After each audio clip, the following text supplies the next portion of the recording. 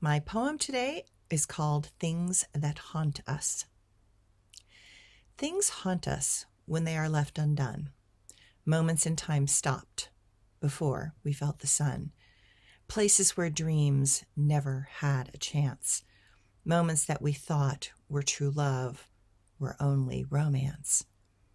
It is your job in this life to not wait, because you do not know when you might see St. Peter's Gate. Do those dreams and do them now. Do not wait for circumstances to allow. Creation requires effort to open unknown doors. Do not wait for karma to even the scores. Lessons that others need to learn are not about you. That is why you need to learn to begin to break through. In each moment, your life can drift further away, especially when seriousness overrides play. Take the time to lean into the unknown. Spend much less time on your damn phone. Go outside and let inspiration find your heart. Give it the quiet so the dreams can start.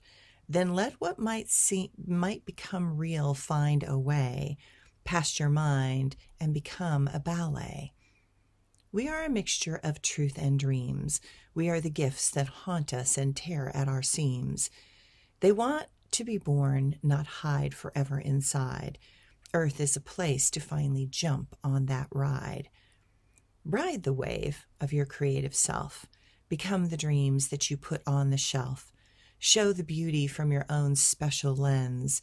Pick up a paintbrush or some magical pens.